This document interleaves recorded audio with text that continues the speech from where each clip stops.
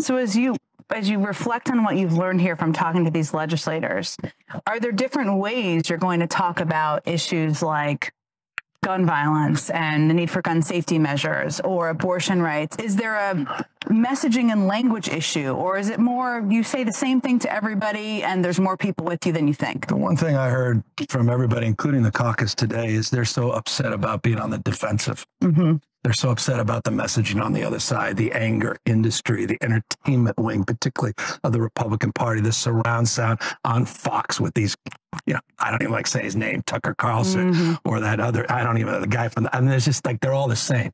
And One American News and Newsmax and what they're doing to divide this country to, where illusion rules, not facts. Do you occasionally turn on Fox prime time and see what happens? No, just to see? Not occasionally, every night.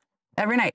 And do you think Democrats should still be appearing on Fox, or should they not be appearing on Fox? It contributes to the mental health crisis in the state. So on the basis of one's own personal conditions, I would not recommend it. My staff is quite literally tried to have interventions with me about it. They say I'm too obsessed with it, but I need to understand it. You want to know what the other side thinks? I don't want to know what they think. I want to see the patterns. And what you see are patterns that emerge